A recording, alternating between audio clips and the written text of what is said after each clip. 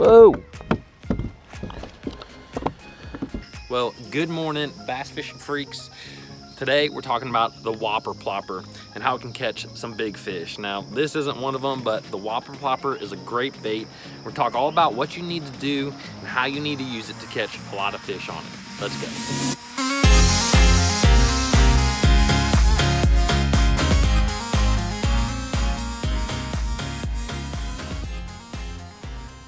There he is. Golly. Woo.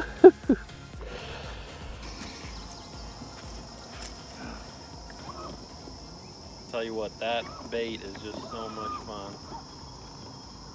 Look how fat that sucker is. He done ate it.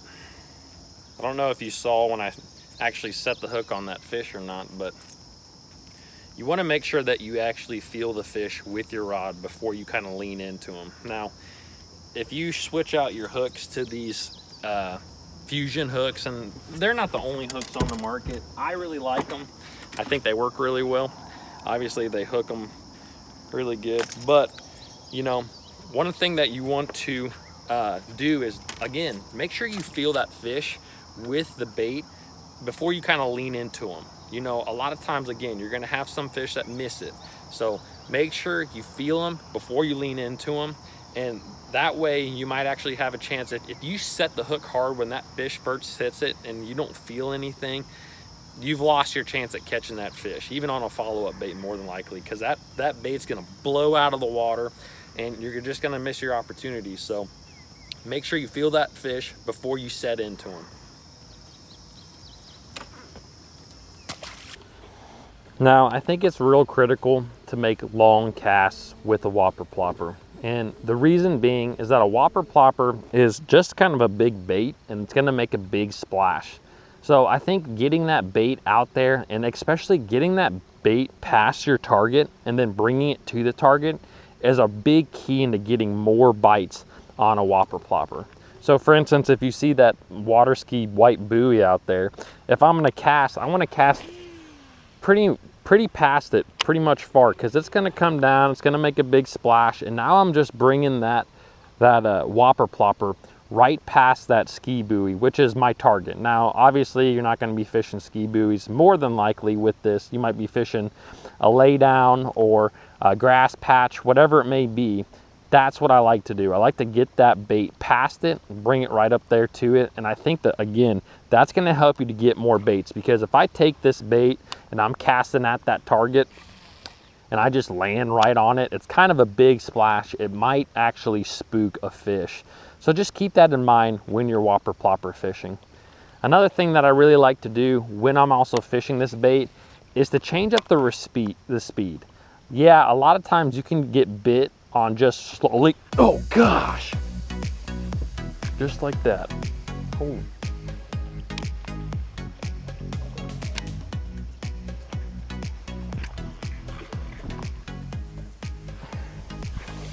Golly, that fish just came out of nowhere.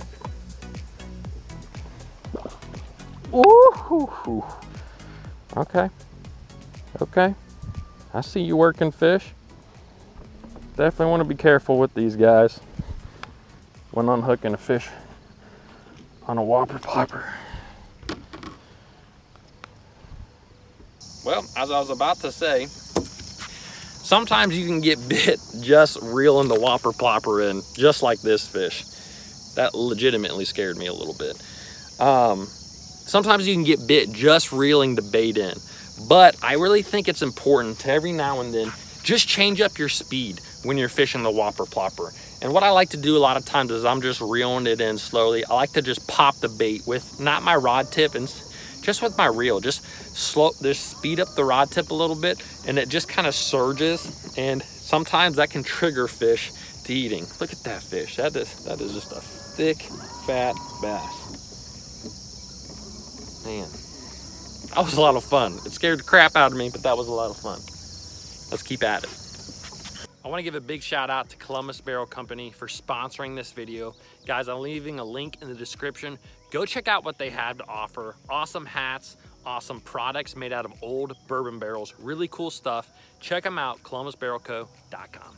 Before we continue with the video, guys, please go down, subscribe to the channel. Got a lot more content coming out. I know you're gonna like it. Thanks. But one of the most important things to remember when fishing the plopper is that if a fish misses it, always have a bait, ready to go right there as a follow-up bait. Now, one of the best follow-up baits that there's ever been created is just the wacky rigged Cinco type bait. And so I literally have this bait ready to go anytime I'm fishing any type of topwater, so that if a fish misses it, I can get back in there with the Cinco and just try to place it right where that fish hit. And you'd be surprised just how many fish you actually catch. I got a bluegill or something right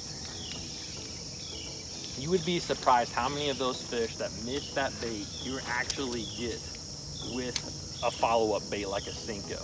I think it's better than trying to cast your whopper plopper back in there.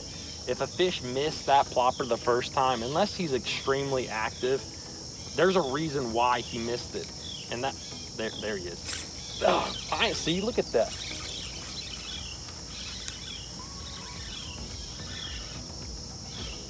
Oh, it just came off.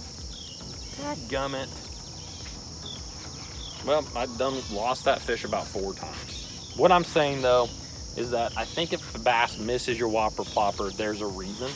And that fish missed it twice. I actually casted several times back with the wacky rig. Finally got him to hook up on it, and he just came off there. He was only about a pound and a half fish, which is probably why he missed it. He just may have not had the big enough mouth to really get that bait. But anyways, keep that in mind. Always have a follow-up bait. Always.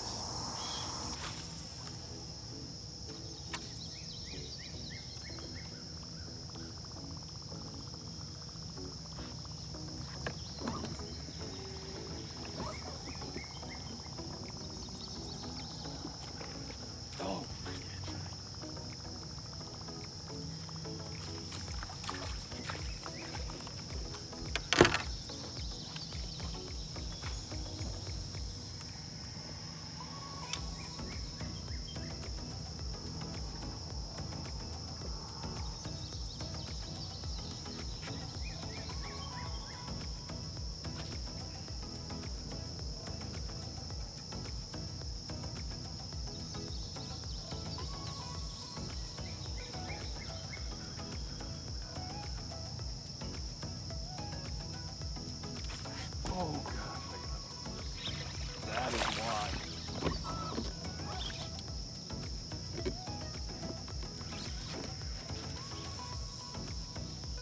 That is why you keep the follow-up bait. That's exactly why you got to keep a follow-up bait ready. That fish missed that bait.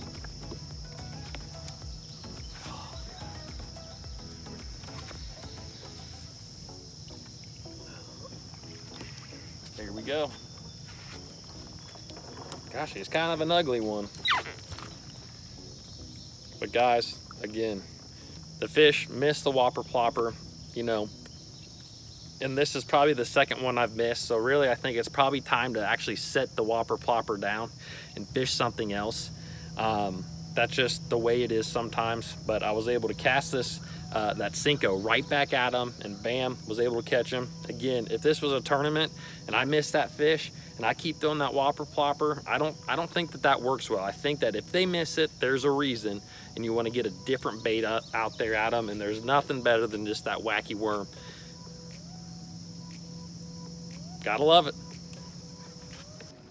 Gotta love the Ultrix trolling motor. I'm letting it get over to a spot down the ways here, but I wanted to say one little quick tip about a whopper plopper, and that is a whopper plopper is a phenomenal bait at getting big fish to bite.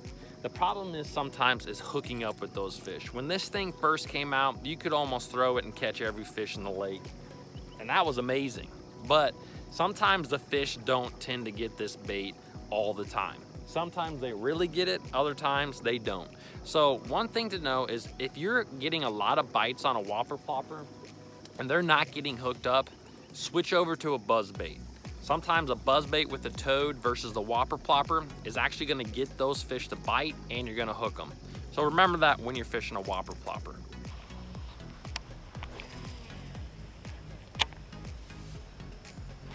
Are you kidding me? That fish literally hit the bait underwater, I think. Oh gosh. Gotta be careful with these fish, especially these little ones, because they like to squirm. Oh gosh. Man, I'll tell you what, that Berkeley Fusion hook is legit.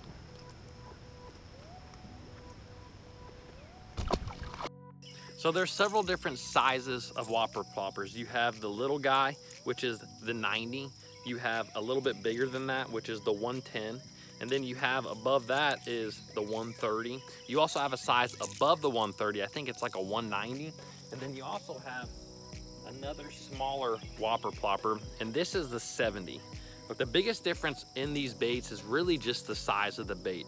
Most of them, except for, and I just dropped it, most of these baits, except for the 90, make almost the exact same kind of sound, if you will. Now, the bigger the bait, it does have a little bit more of a deeper plop. But for the most part, most of these baits are going to make a similar sound except for the 90. Now, the original sizes were the 110, the 130, and the 90. And the 90 is a unique bait. I don't fish the 90 a whole lot, but I feel like there's times when they hit the 90 and they won't hit anything else. But what I have found with the 90 is that sometimes the hookup ratio, this is a weird thing to me, but although this is the smaller bait, the hookup ratio doesn't tend to be as good as some of the bigger baits, which I don't really understand that, but it just seems to be that way. And so you have the 90, the 110, the 130. I'm gonna tell you to fish the 110 most of the time. The 110 is a great bait. It's not too big, it's not too small, it's really just right. So when it comes to colors, I really only see there being a few color choices that you really need, and that's some sort of bone color like this, and or a shad type color. Then one of my favorites that I fish a lot is the translucent color. So I'm not even sure what the name of this particular one is. I know another translucent color that a lot of people like is called monkey butt. So you have your bone or your white color, you have your translucent color, and then the only other color you really need is probably black. And so that's gonna really be enough to do what you need to do when it comes to whopper plopper fishing. So anytime I'm fishing the 70 or the 90, I'm gonna use like a lighter topwater rod. It's gonna be a 7-foot medium action rod. I'm gonna use 30-pound braid, and that's gonna be a perfect setup for those smaller baits. Now, when I step up to the 110, which is what I throw most of the time, I like a 7-foot 3-inch medium heavy to heavy action rod, and I like 50-pound braid. I don't usually go up past 50-pound, but I really like 50-pound braid. And you might be sitting there thinking, well, you're using treble hooks on a bait. Why do you use a stiffer rod? And to be honest, the key with fishing a whopper plopper, when you get bit and when you set the hook on that fish, is really try to get, this is such a big bait that you really want to try to get that fish up on top of the water and literally just ski that fish in. That's the best way to land fish on one of these things. So the 110, again, I like a 7-foot 3-inch medium heavy to heavy action rod.